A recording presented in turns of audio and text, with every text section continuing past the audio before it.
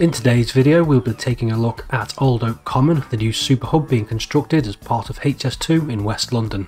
The new station will be approximately 5 miles to the west of Euston and will provide connections between HS2, the Elizabeth Line and Great Western Main Line. There will be 6 platforms for HS2 trains located 20 metres below ground in a huge 850 metre long concrete box, whilst on the surface there will be a new station on the Great Western Main Line with 8 platforms. That will allow passengers to transfer from HS2 services onto Elizabeth Line services heading towards central London and towards Heathrow, in addition to GWR services heading to Reading and the south west. Great Western Main Line station will be located to the east of Acton Main Line station. However, unlike Acton Main Line, which is only served by Elizabeth Line services, it is likely that Old Oak Common will be served by Elizabeth Line and GWR services, including intercity services. Therefore, it could be possible for passengers to transfer from HS2 trains onto GWR services heading to Swindon, Bristol and Cardiff, and vice versa. The biggest gains from the new station, however, are for those wishing to travel to Heathrow and central London, with substantial time savings possible. For example, Manchester Piccadilly to Heathrow currently takes around 3 hours 10 minutes, but once HS2 Phase 2B is completed, the same journey via HS2 and the Elizabeth Line will take just 1 hour 42 minutes. Many journeys into central and east London will also be much quicker, with the journey from Liverpool Lime Street to Canary Wharf, for example, taking just over 2 hours, compared to the journey time at the moment of almost 3 hours. I know HS2 is primarily about capacity and not speed, but I also believe that some of the journey time reductions provided by HS2 and Old Oak Common could be transformational for many passengers. Moving on to the construction of the station, at the moment there isn't a huge amount to see as the station is being constructed in a box below the surface.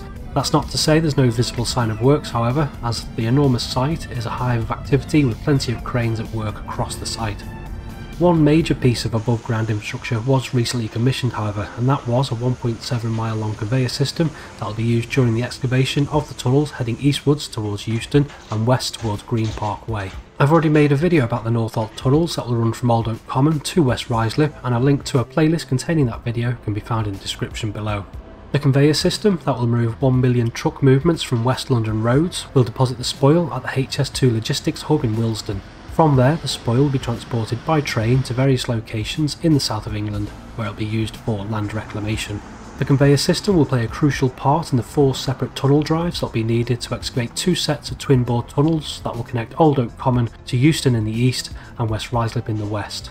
Adjacent to the Old Oak Common site is the site for the Victoria crossover box that is located just to the west of the station. This huge box will allow trains to switch tracks underground on the approach into Old Oak Common. The 130 metre long box is being constructed 24 metres below ground and will be the launching point for the 2 TBMs that will head west to Green Park Way to construct part of the Northolt tunnels that will eventually stretch all the way to West Ruislip. It is hoped that the new super hub will kickstart the regeneration of the surrounding Old Oak and Park Royal area, with 25,000 new homes planned. Above the station box will be the new station building itself, as well as a large public park and bus interchange facilities. In addition, there are plans to provide better pedestrian access between Old Oak Common and North Acton Station on the Central Line. Transport for London did have ambitions for a new station on one of the London Overground lines that splits at Willesden Junction, which then passed to the west and east of Old Oak Common. However, due to TfL's ongoing funding issues since the pandemic, it appears as if any plans for a new station have been put on hold. Despite this though, Old Oak Common is still being marketed as the best connected and largest new railway station ever built in the UK, and will still undoubtedly have a positive impact on the area surrounding the station. So there we are, that's Old Oak Common. If you have any questions about the new station, let me know in the comments below, and if you found this video informative, please do hit that like button or consider subscribing, really would be appreciated. But I'm going to leave it there for today, say until next time, bye bye.